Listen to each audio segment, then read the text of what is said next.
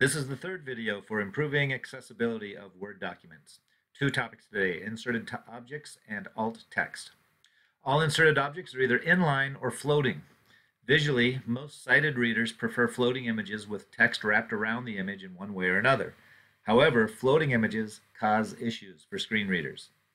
Three issues related to floating images are: some of the surrounding text might not be read by the screen reading program. The alt text cannot be found by the screen reading program. The correct reading order might not be achieved by assistive technologies when text wrapping is used, or the content may be read in a confusing manner. For example, there'd be a line of text followed by a table row, followed by a line of text, etc. A good practice for improving the accessibility of inserted objects is to always place them in line. Don't worry about the aesthetics of how the page looks. Making it accessible trumps making it pretty. Before leaving this section, I'll demonstrate how to change the floating image to inline.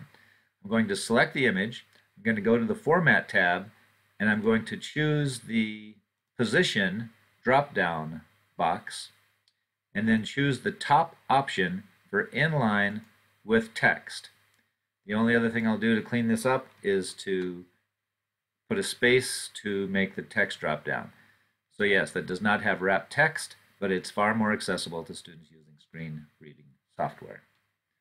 Alt text. Alternative text is required to provide a text-based means of representing the content or the function of objects that are included in a Word document. Alt text can be provided in various ways, but it is crucial that all images be represented in text format for students unable to see the images.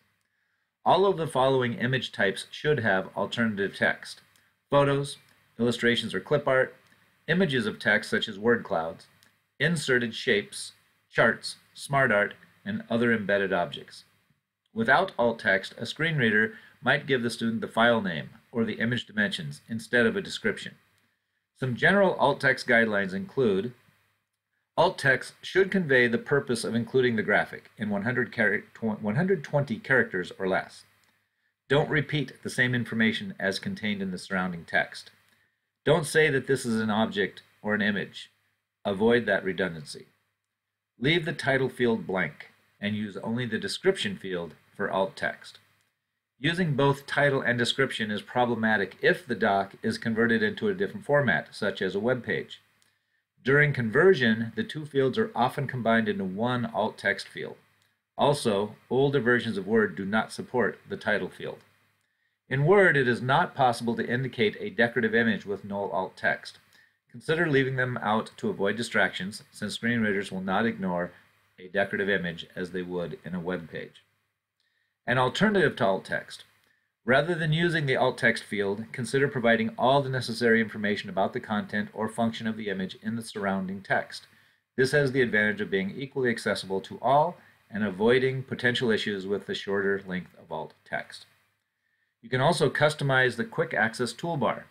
If you need to frequently add alt text to images or other objects in Word, consider adding the alt text icon to the quick access toolbar at the top of the Word program.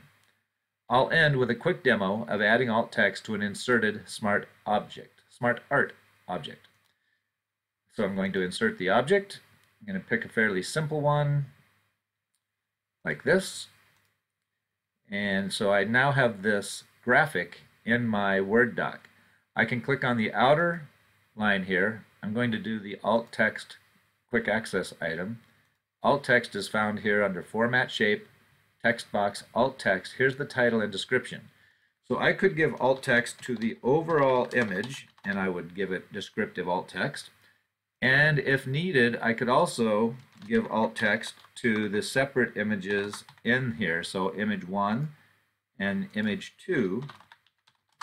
So there could actually be as many in this particular case as 3 alt text.